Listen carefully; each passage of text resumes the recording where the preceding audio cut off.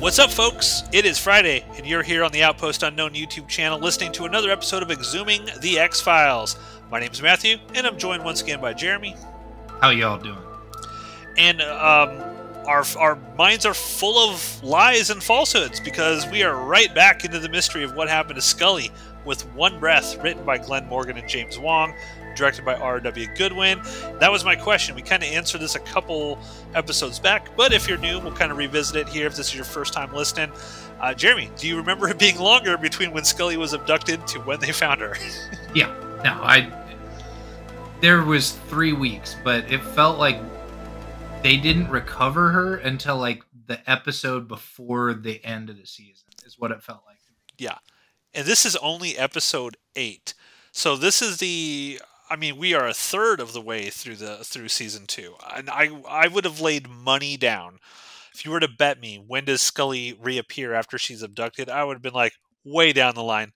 Latter half of season 2. Turns out completely wrong. We've already found her. So let's go ahead and dive into One Breath. Starts out with the BB gun execution of a garter snake.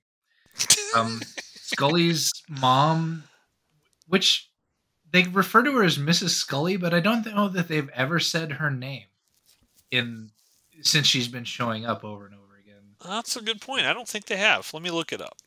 But she's telling a story about and it's a flashback scene of Scully being instructed by her older brothers how to use a BB gun, and then they find a snake, and then these 3 kids just murder this snake with just murder in their faces. And then they finally kill the snake, and Scully feels super bad about it. But no matter how much she squeezed this snake, she couldn't bring it back to life. So it was showing that she was compassionate. I thought it was a really stupid sequence. I hated it the whole time I was watching it because nobody was really believable. It feels weird. It feels very strange because I'm kind of like, why are we? What does this relate to? And it again, yeah, it just felt strange. The voiceover was kind of weird. Yeah. Not one of the best prologues we've seen for sure. And then it cuts back to real life with Mulder and Scully's mom, and they unwrap this thing that they're getting from some vendor, and it's Dana Scully's gravestone. Title screen. Yeah. Not interested. Don't care at this point. It should have had some punch to it, like, oh no, Dana's dead, but the scene was so lame. It should have been Mulder walking in a cemetery as we kind of follow him around, and then he stops and then kind of leans down, and then it cuts to Dana Scully's tombstone marker and Mulder like putting some flowers at it, and then cut to title credits. Because at that point, we as an audience are like, holy shit, is she dead? Like, is she not coming back? I want to watch more. What's going on? That's how it should have done. In my opinion. It needed some oomph. It needed some reveal that made us feel something, and I felt nothing. So this is, and you might remember a couple episodes ago where I remember falsely, but this is the one that begins with Mulder in the middle of the night, laying on his side on his couch, and he's watching VHS porn. Yeah, you could hear chicks moaning. And he gets a call, and he finds out that Scully has just been found, and she's at a hospital. So he books it on over to that hospital, busts into the room, just immediately starts yelling at everybody. Like, you have this kind of hot redhead standing over Scully or Dana's body, who probably should have been Kristen last episode. Yeah. She's pretty hot. Yeah. And she's got her hands out over her body like she's sensing something from her, and she says something about Mulder bringing in positive vibes or something like that. He starts yelling at nurses. He starts yelling at the doctor, like that passion that he showed during was it Dwayne Bergen a couple of episodes ago. Dwayne Barry? Dwayne Barry. Yeah, Dwayne Barry, when he starts getting in Dwayne Barry's face about what Dwayne Barry did to her Yeah. and because of the blood, we got to see that again because he wants to know what happened, what they're doing to her, or to get her out of this state because he's just fucking livid. He's a little. I wrote in my notes. He is going ape shit. Like he is freaking the fuck out. He's like, "Who brought her here? Was it the military? Was it government? Like what?" Because yeah, I mean, he is. He took the time here. They're just like, "All right, David, you just go, just run with this, and we're gonna put the cameras on you, and we're just gonna get." And he was screaming at that poor doctor. That actor was just getting berated Yep. by him.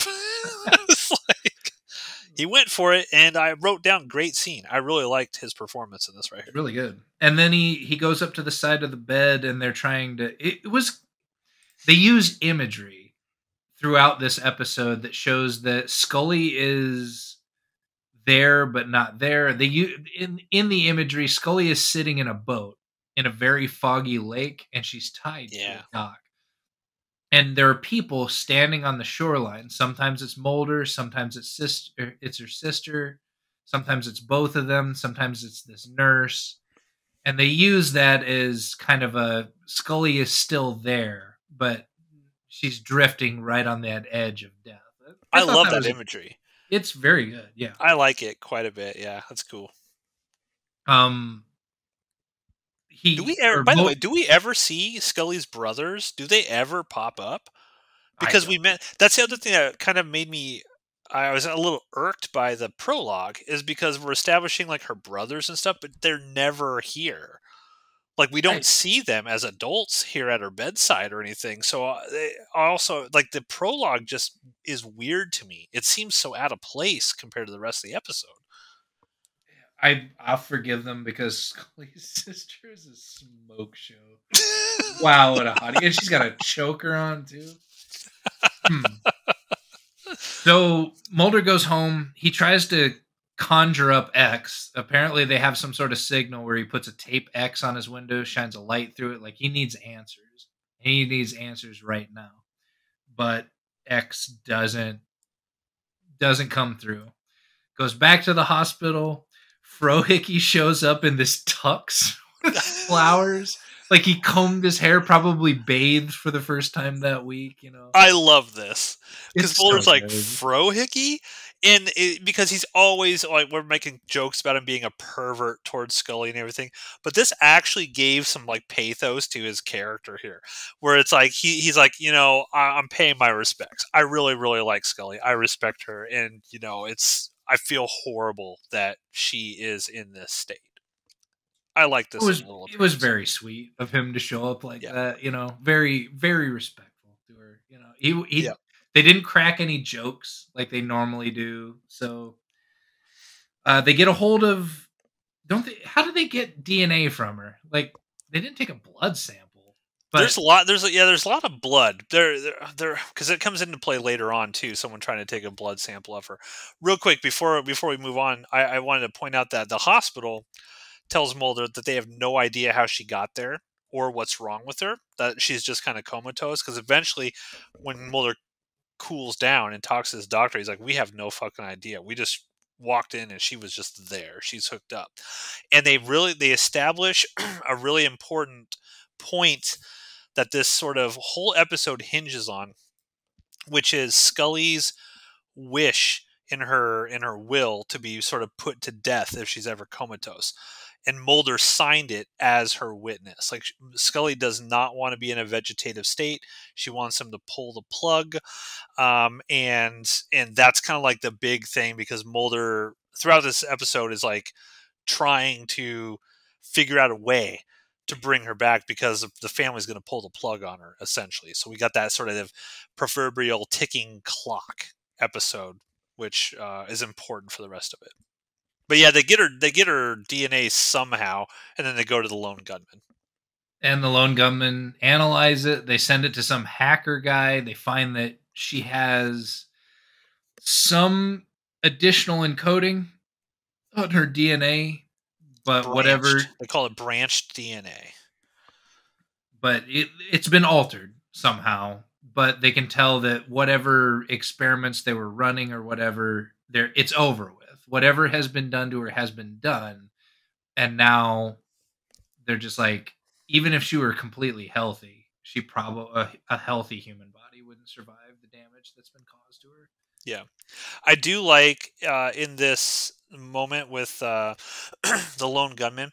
I actually made a note of this because I love this show as well. Did you ever watch Earth 2? No.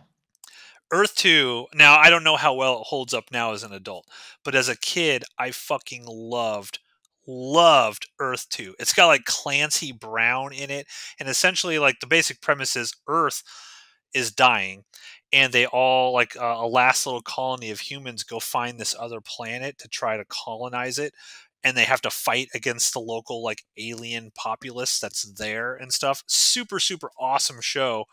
And oh god, not Frohickey. Who's the guy with the long blonde hair? One of the lone gunmen. I forget his name off the top of my head.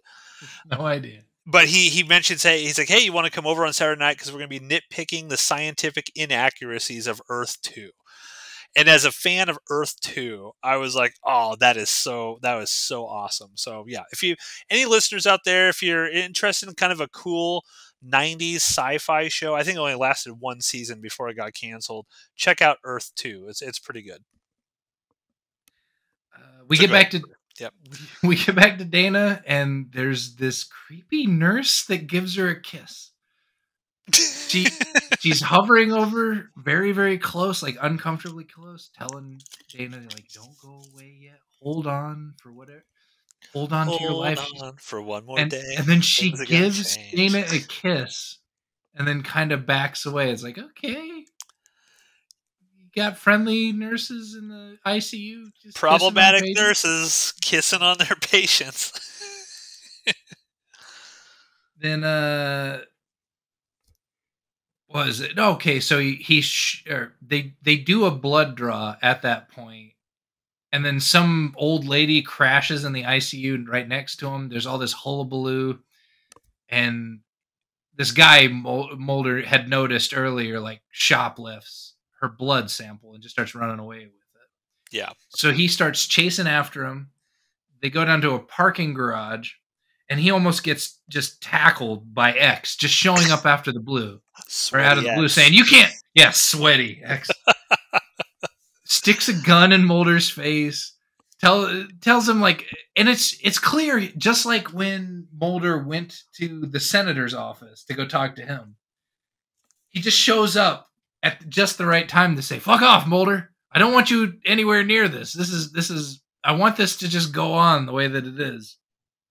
Yeah. And he tells him, look, let Scully die and move on with your life. He literally tells that to Mulder. He's like, she's dead. There's nothing you can do. I don't want to die. You're putting me in jeopardy. Get the fuck out of here. Stop chasing this dude. That guy is not nice. But it's just bullshit that's coming out of his mouth. Like there's no carrot on a stick. There's no truths coming out or revelations or anything like that. It's just crap coming out of X's mouth. But he breaks away, continues the chase, ends up sneaking up on the guy, point blank gun to the back of his head, gets the sample back from him. But then he gets distracted again, and X shows up and just executes the guy, just blasts. Yeah. He's like, you want to know the things that I know and the things I have to do? And boom, just shoots the guy dead right in front of Mulder. Like a boss. And he's like, now get out of here because I've got to fucking clean up this mess. So he goes back to Dana, and their mom, the sister, and Fox are talking about what they're going to do. And they're like, okay, according to the will, she doesn't meet this threshold of mental activity, so she do not resuscitate her. Don't leave her on life support. And Fox is like, we don't have any answers at all about what happened to her, where she's been, what got her to this state. And you guys just want to kill her? And Dana's sister's like, yeah, I don't want to know why she's dying. She just needs to go. Yeah, she's like, hey, she signed the will. You watched her. You were her witness. These are her wishes. They do a lot they kind of throw the respect thing in Mulder's face the whole time. Even the mom does. Who I looked it up. Her name is Margaret Scully. And so she's like, look, you respected her, she respected you. We're gonna respect her wishes because you know that's the way she wanted it. Like, it doesn't matter how she ended up in this state. All that matters is she's in this state, and she told all the people she loved she did not want to stay alive in this type of state. So we gotta pull that plug. Now, the question I have for you, which I thought was kind of interesting, when it happened, when the mom gets up, and it almost seemed at the time that they're just going to go pull the plug right then and there. It turns Yeah. out that they don't, for whatever reason. It was a little strange to me, but the mom was like, "Hey, this is for family only, but you can be here." And he's like, Because nah. yeah. So my question to you is, why do you think Mulder said no? Like, if you were him in that situation and you thought that they were going to go pull the plug on her right then and there, would you want to be there for that? Or would you say, Of course. no, I'm not I- doing that? It seemed weird that he said no. yeah, it was way out of character that he would just leave at that point and not be with. And I think doesn't the sister even say something about, like, you need to, or because the sister senses that there's a love thing going on between them, at least to a point. Yeah.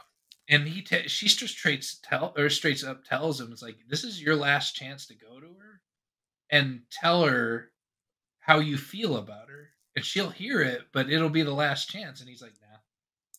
It's weird. He doesn't even say anything to either. He just shakes his head. And I couldn't find anything when I was doing kind of research on the episode afterwards. I do have the DVDs, so maybe there's an audio commentary track that I can listen to at some point. Um, but it just felt so jarringly out of character. Now, everybody kind of grieves their own way. So maybe you can kind of sort of like, well, this just Mulder wouldn't be able to handle it if he was there. I guess I could understand that, but the way he's been portrayed throughout the series didn't feel like that would be a choice that he would make. No, it wouldn't. He would go. But anyway, he doesn't, in order to go receive some football metaphors from Skinner about what he should be doing with his career, which was weird. Is this the scene where no, this isn't the scene yet where Skinner goes into his Vietnam story, right? No, that's at the Gotcha. very, very end. Gotcha. Okay. There's this brief scene where the cigarette smoking man visits Skinner and ignores his "do not smoke" sign. That's funny.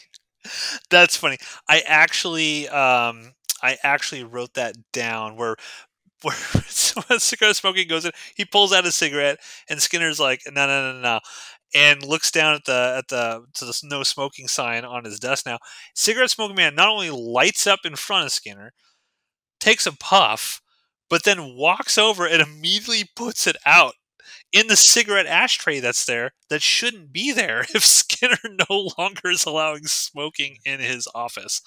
It was just like, I'm going to take a couple puffs. I'm the alpha male here.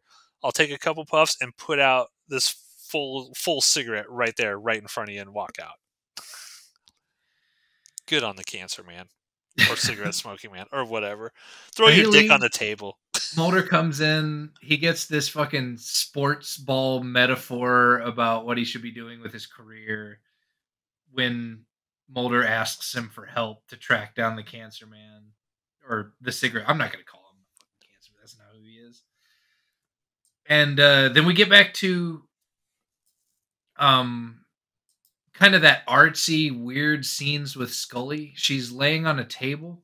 And there's something I didn't write in my notes, but if you notice all of the scenes where she's laying flat on her back, like, why is her chest just out there?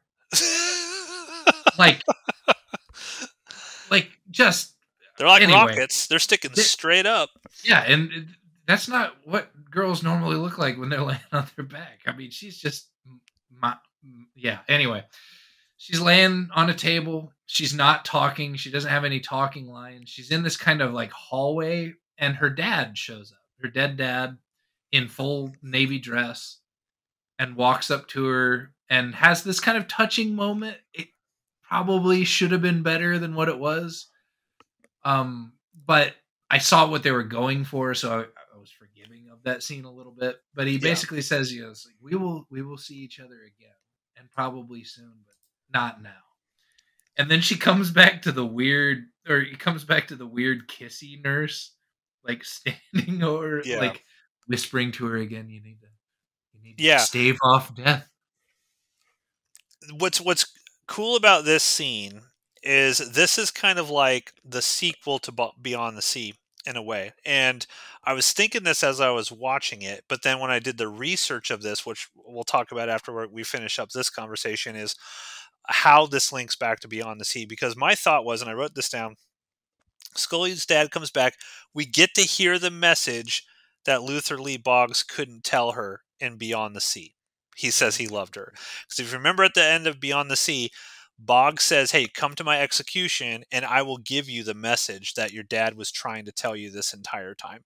And Scully chooses not to hear that message. She says, I know what my dad, he was my dad. Like, I know. She didn't do that. At the end of this episode, kind of fast forwarding, Mulder has the chance to basically confront the guy who has done this to Scully or was part of it or whatever. And he chooses not to do that. He chooses to be with Scully at the end. So it's kind of like a really sort of poetic, like George Lucas. It's poetry. It rhymes, right? So each one of them make a choice that they choose not to learn a piece of information that they find is very important to themselves to be with them themselves or whatever. With Scully to be with Mulder when he's in the hospital after he got shot during the Bog sort of escape sort of stuff, and then Mulder deciding to come to Scully and be with her in the hospital rather than learning the information that he could. That's how I got it. Was that how it kind of sort of came across to you when you watched it?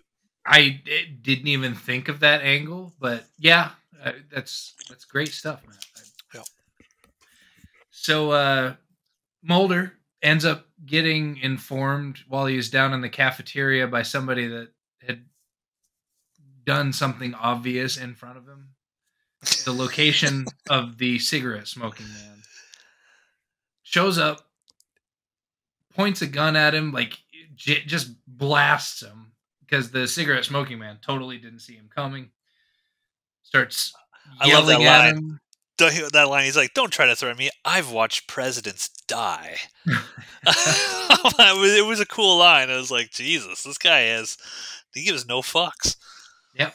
He's just like, I don't have a wife. I don't have children. I don't have a family. All I have a little bit of power.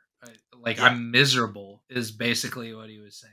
Yeah, I quoted. He says, "I'm in the game because I believe what I'm doing is right." And Mulder decides that he's not going to, because he doesn't learn anything. The cigarette smoking man just speaks in the same riddle that X and Deep Throat mostly did, so he doesn't learn anything. And this is the first time we've seen Mulder actually interact with the cigarette smoking man, right? Yeah. I think. Well, no. The cigarette smoking man does talk to Mulder briefly in that one previous episode where he's like, "You've found nothing." Maybe at the end of season 1 when they close down the X-Files. But this is the first time, like with no one else around, that there's actually been a conversation between the two. And he doesn't kill him. Ultimately, decides to just leave the miserable old fuck in his dingy little or seedy motel alone, and goes to write his resignation letter to the FBI. While he's packing up his stuff at the end of the episode in his office, Skinner shows up down at his office. Kind of time to have a heart to heart, tells him that his resignation is unacceptable. Yeah. He opens up about his time in Vietnam as a Marine. He opens up about losing faith in everything because he killed a kid, which was so the kid had a bunch of grenades on him or something, yeah, and was coming towards him, and he had to kill the kid to protect everybody. And just lost touch with the meaning behind anything. And I really enjoyed the scene. I've seen vets open up like that before, and that's a really, really tough thing to do. And it only really happens during truly important moments, and that Yeah. was just kind of what that was supposed to represent. Um, wait a minute. Uh, so there's some thinking about it, but it's still ambiguous whether Mulder decides to resign or not. He goes home. X tells him that he tries to set him up to murder some dudes. Like Yeah. X has told these guys that are involved in Scully's shit that he has evidence within his apartment, and they're going to be there at 8:15 that night. And if you want to get exact some revenge on these guys, be there to shoot them. And that was back to the whole trusting Krychek, trusting everybody sort of thing that he does. Like, he's just using you as a hitman at this point, and you can't see it. Yeah. We also found out in that previous scene, by the way, kind of missed it, but Mulder realizes that it was Skinner that gave him Cigarette Smoking Man's address, Yeah. which is important because it's like, okay, now as an audience, we're like, we can fully trust Skinner because that's something that only an ally would do. Yeah. Put his ass on the line, and the cigarette smoking man did not die as a result of it. So his ass is in hot water. Yeah. Probably. So Mulder is sitting in a dark apartment waiting to kill this guy, and then instead, or right before they show up, Dana's hot ass sister shows up for a snatch pounding. But instead of that, it was to tell him that it's time to go say goodbye for real. That we're gonna go pull the plug, and if you don't tell her that you love her right now, you'll never get that shot. Yeah. And so he goes and he talks to her for a little bit. Well, there's that cool moment before he leaves because he doesn't immediately leave with her. He tells her basically like to leave because that dude who he's gonna we think he might murder this guy is gonna show up any minute, and so he's trying to get her kind of out. And then there's that great sequence when he starts crying in his apartment where it's just David Duchovny just kind of breaking down, and he kind of slides down the wall. And I thought that was a really sort of like touching moment as well. And when I read kind of like the reason how this episode came into existence, I think it'll be very, very impactful. So I love that moment when he was crying because I don't think we've seen Mulder really cry before in the show. Certainly not about Scully. Maybe we saw him do something with his sister's abduction at some point, but never seen Mulder kind of break down like this in the No, show. not yet. Not like that, because the waterworks got turned on. They go to the hospital. There's this great, again, back to the artsy shots of where Scully is. She can see kind of fuzzily that she's laying in her bed, and you have all of the nurses and the doctors walking around in the ICU, but it's like not the hospital. They're in a forest. And then it turns into the real world. It's a great transition shot. A nurse notices that she's blinking, and then she comes back from wherever she was. She's no longer brain dead. She gets visited. And what's really odd is Mulder shows up for 2 whole minutes, just long enough for Scully to look at him and say, "I had the strength of your beliefs," which is another one of those weirdo. Like, it sounds good at the time, but what the fuck did that really mean? Sort of thing. Doesn't he give her like what is the videotape he gives her? Oh, it's like a Super Bowl supercut of like best of Super Bowls or some shit like that. Yeah, I was like, is this the first time we've learned that? Is Scully like a huge football fan No, or something? no, because her answer is sarcastic, and it was those two and their sense of humor of busting each other's chops. Okay. Yeah, I didn't get that when I sort of watched. I'm like, did I miss something? Is she a big like football fan? Like, why would Nope. she bring this? Okay, that makes more sense. Not at And all. and even like in her like drowsy state, I think the mom says like, oh, hi Fox when he walks in, but she's like, Mulder, not Fox, because even her sister says that earlier on. It's like, my sister, I've been told not to call you Fox. And Mulder's like, by who? And then that's when he finds out, oh, that the smoke show sister. You're the smoke show sister of Scully. That was a cool moment as well. And then He gives her back the Scully, necklace too at that point. yeah, gives it back to her. She puts it on, and then she asks one of the nurses, "Hey, there was this nurse that was like sucking face with me the whole time I was out. I would really like to tell her how much I appreciated that." And the nurse was like, "There's nobody here like that." Like, I thought it was one of those X-Files endings where it was supposed to be like, ooh, spooky, but they didn't even use the, oh yeah, there was a nurse there that had died in this ICU like 24 years ago or something. No, it's just that person's never existed. I It is- well, I put in my notes. I was like, it was this. Was it a ghost? Was it an angel or something like that? Was it something obviously spiritual that was trying to like keep her sort of tethered?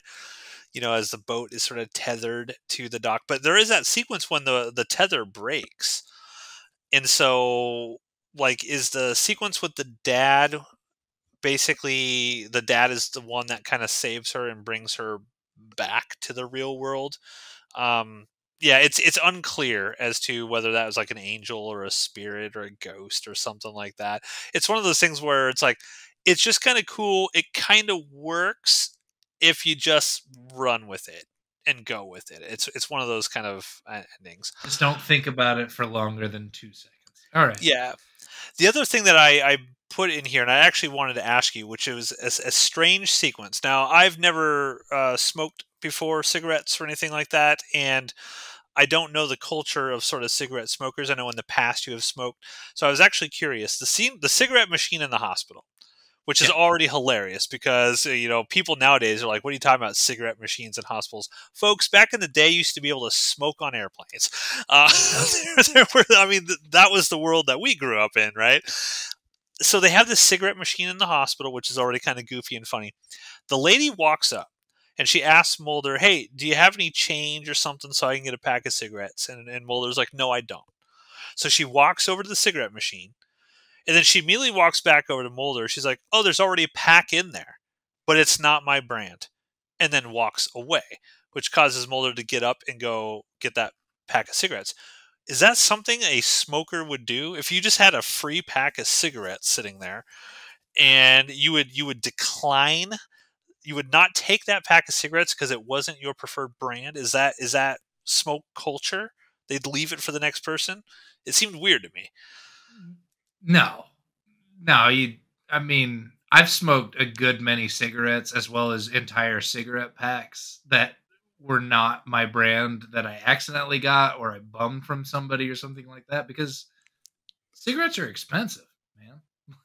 Yeah. And you have this thing inside your body that's like, if you don't consume this drug, I'm gonna make you treat everybody you care about like shit for the rest of the day.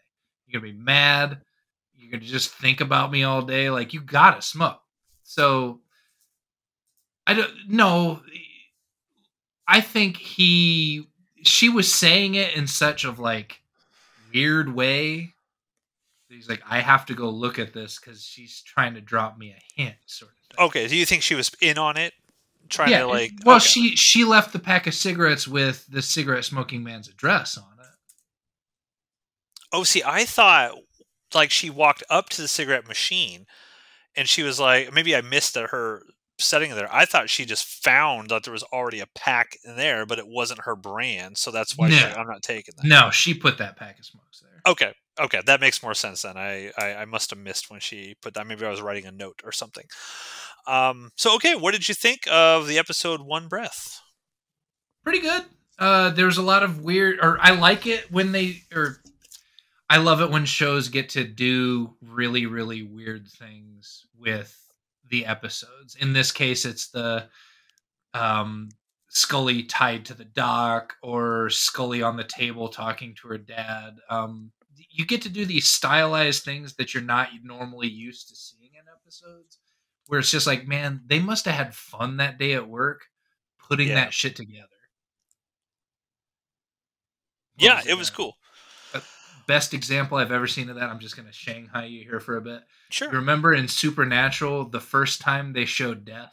He Oh pulls up in the yeah. car and he's walking along the street. You don't see his face, and he's like touching people and they're dying and they're playing the Woe Death song. Like, Yeah. what a fucking fun shot to do. That Yep. was so cool. Yeah. Anyway, sorry. No. That's another show. If anyone out there is listening, you haven't watched Supernatural. Supernatural is an awesome show. I think it peaked in season 5 with the Yeah. whole Lucifer stuff, and then it starts sort of really repeating itself as the seasons go on. But that's one of those shows that's just consistent, right? Like you can watch season 9, a random season 9 episode of Supernatural. Like I'm getting entertainment out of this.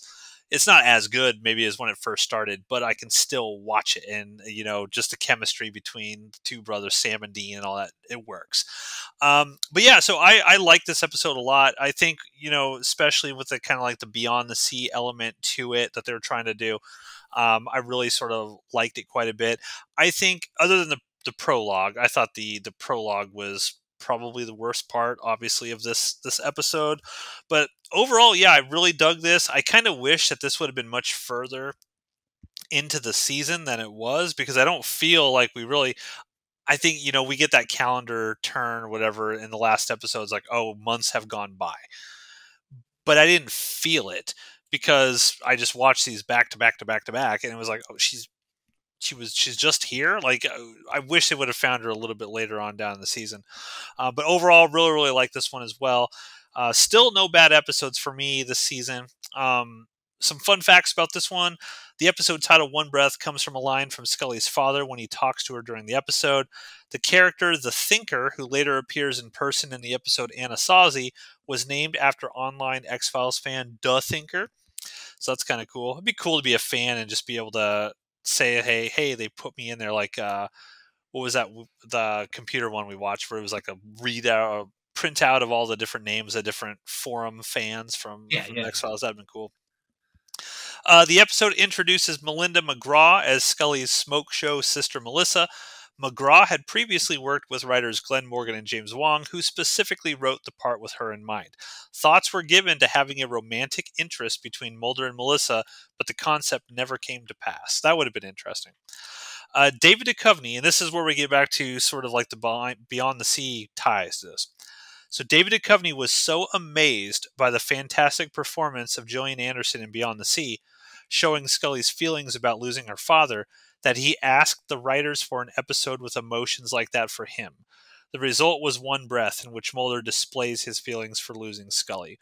So, kind of knowing that backstory after I watched it, it made a whole lot more sense why we get the scene of Mulder screaming and yelling at the doctors. Why we get the scene of Mulder sort of breaking down and crying. When we get the scene of, all of the different stuff that David Duchovny does in this episode makes a lot more sense knowing he was like, oh, and also it's also a testament to him, an actor knowing another actor's sort of greatness when he was like, Jillian did amazing in Beyond the Sea.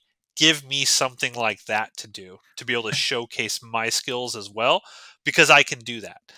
And we both commented on Beyond the Sea, like her acting in that was fucking phenomenal. I mean, it was so good. So cool. Good on David Duchovny for not only recognizing that, but then going to the writers and like, give me my time to shine as well. And then Glenn Morgan said of the episode, Duchovny challenged us to do a Beyond the Sea for him. The show had been so dark and bleak, and Jim and I feel that there is a side to the paranormal that's very hopeful. We wanted to do that side of it. I thought it would be a great opportunity for Duchovny, but then the situation came up with Jillian's pregnancy. We needed to get her off of her feet anyway.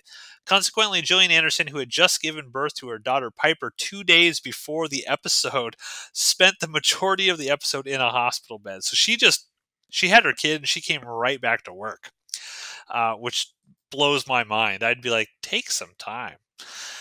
Chris Carter described the opening scene in which Scully discovers the truth about death, sadness, and sorrow as, quote, a way he would never imagine an X-Files episode to begin with, unquote.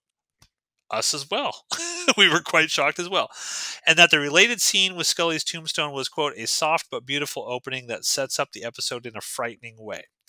The image of Scully in a boat was meant to symbolize being tethered to something very tenuously, and that there was a chance for you to be cut adrift and slip into the unknown. Skinner facing the smoking man placed the character as both an antagonistic and institutional figure that tries to be both an FBI agent and an ally of Mulder and Scully. His refusal to allow the smoking man to smoke in his office, quote, speaks of Skinner's alliances and allegiances to Agent Scully and his hatred of this man he cannot vanquish, he cannot get rid of, but he has to tolerate, unquote. Gillian Anderson spent most of this episode laying on a hospital bed taped up with various tubes. She would invariably fall asleep in between and during takes.